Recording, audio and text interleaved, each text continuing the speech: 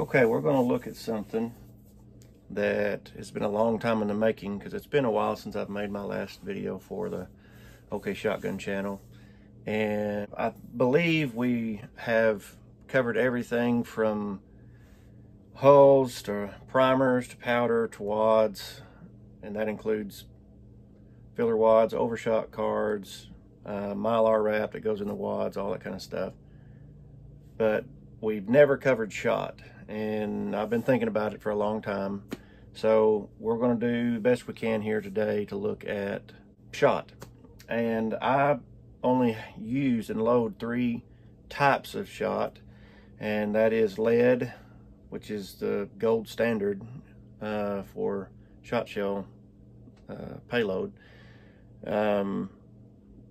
bismuth, which is pretty good. It's not lead, but it'll get you there with today's technology. And then steel, which is by the professionals the most inferior.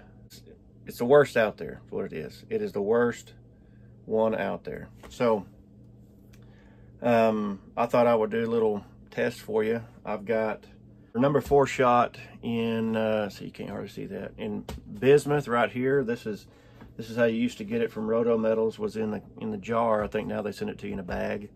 I've got number 4 steel and number 4 lead. So I've got all 3 of these, and I thought I would weigh them for you, and we would go in the order of most dense to least dense. So that's going to be lead is the most dense. So that's to give you kind of a picture of how big number 4 lead is.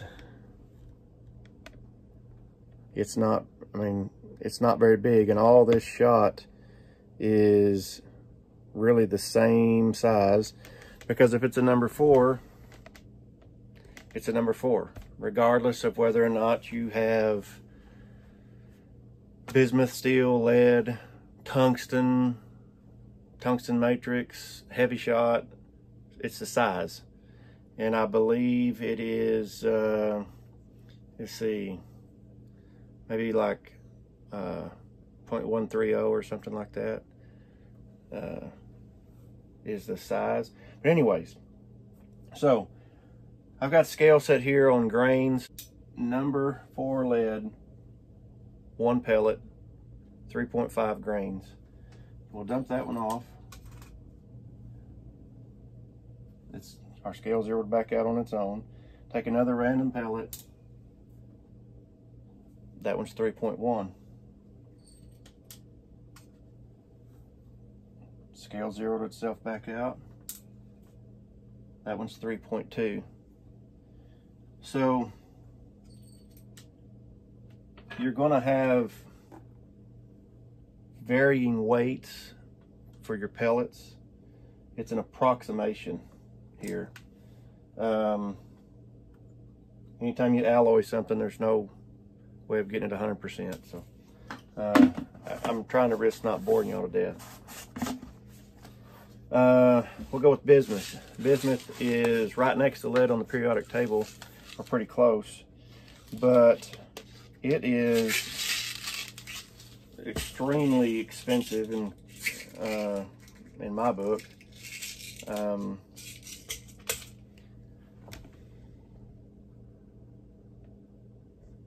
I think I paid $150 for 10 pounds.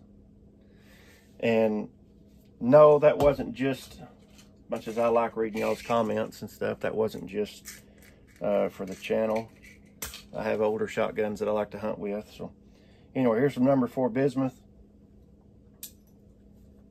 That one weighs 2.9. That one weighs 3.1, same as that other piece of lead did.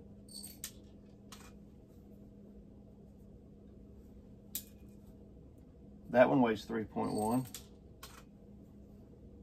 I'll go one more just because. That one weighs 2.8. So you're going to get, you really, when they talk about the weight of individual pellets, it's an approximation. they're doing the best they can. I mean, I'm sure the ducks can't tell the difference when you hit them. Of course, you can't use this anymore. Not for ducks. Not for a long time. You haven't been able to use that. Now let's go to steel. Steel is the shot that I have the most of because, well, it's cheapest. Steel is cheaper than anything else out there. That pellet weighs 2.2. That one was 2.3.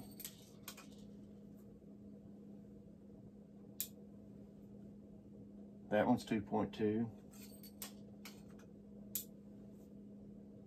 That one's 2.2. So this is bearing out something that I wanted to bring up.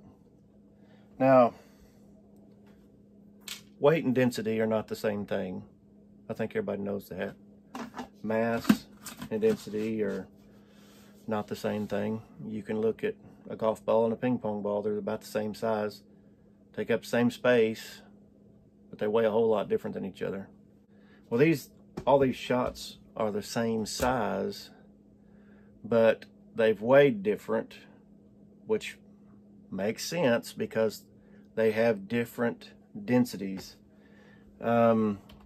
If you are a gun nerd like myself, to 11 grams per cubic centimeter, and then you go to bismuth, and bismuth has a density of 9.78 grams per cubic centimeter. And then you end up with steel, the lightest or the least dense of them all, and that is 7.8 grams per cubic centimeter. So density is going to be measured. How can you measure density? Well, you can measure density yourself. Pick up a wiffle ball and pick up a baseball. Throw them as hard as you can. Throw the wiffle ball as hard as you can. Throw a baseball as hard as you can. Now, if you was going to choose which one you wanted to hit you in the back, I'd choose neither, but everybody as a kid, you played wiffle ball, or maybe you played baseball or softball, and I remember getting hit with a baseball and I didn't feel too good, but now I played wiffle ball, get hit with the wiffle ball, no big deal. Maybe just a slight sting, you pick it up, you keep going.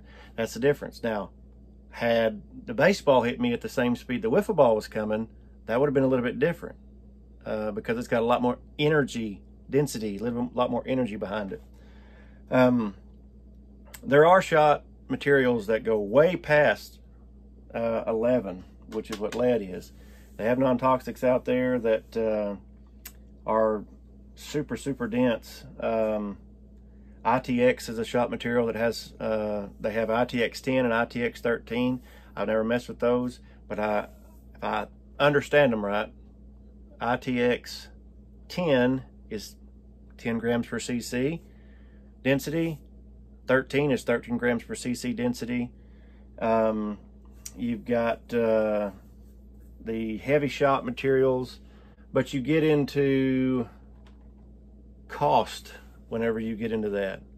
Tungsten is the densest, maybe the densest of all materials. I'm not a scientist, so I don't know.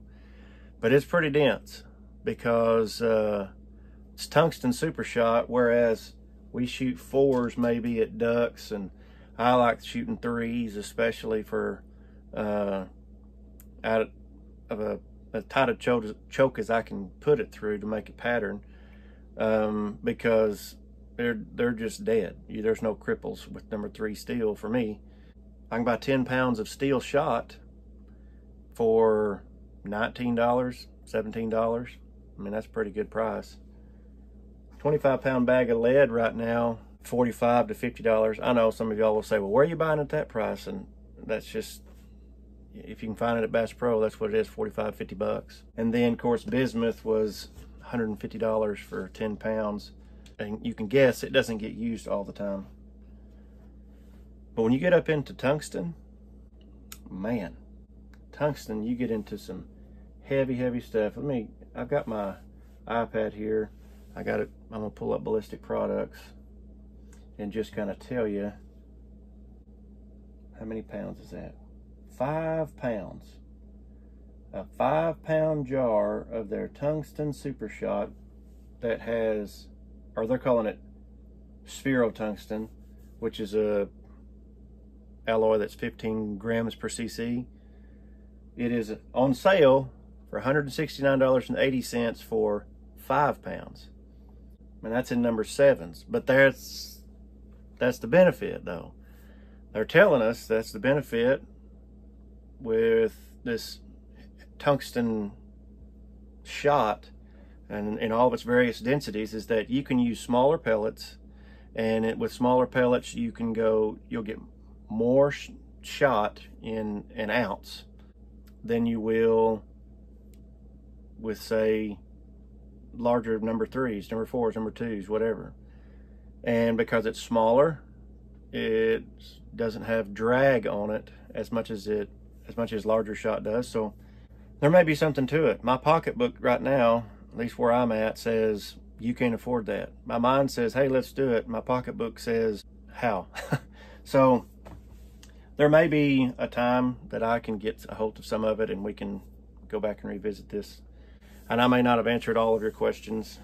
There's more that could be covered on this, but at risk of it being too long of a video, that because they weigh different, you're going to get in an ounce of shot, you're going to get different numbers of pellets across the board.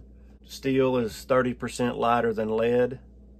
Then you understand that you're going to get 30% more pellets than you would in lead for the same load. So you have to take some of that into consideration. Anyways, I hope this didn't bore you to death, and I hope you maybe have gotten something out of this. I am going to do another one here pretty quick, revisit some hulls, because some of the shotgun hulls have already changed since the last video, and I didn't cover anything about Federal hulls, and I think I'll give a little bit of time and credence to those coming up. So anyhow, this is all I've got right now for shot materials. One of these days I'm going to get out and I'm going to pattern some of these loads for you to let you see exactly what they'll do. I do have buffer now too. I bought some precision spherical buffer for these bismuth shot loads to really hold a tight pattern. We'll kind of maybe see, we'll measure difference in bismuth. That'll be an expensive video, but bismuth that's not buffered versus bismuth that is buffered, and see if we can tell a difference live, ready to go. So anyways, I'll try to get more regular in posting, maybe once a week, once every other week, and try to keep in touch with you. Hunting season's on us. Fixing to get fun. We'll talk to y'all later.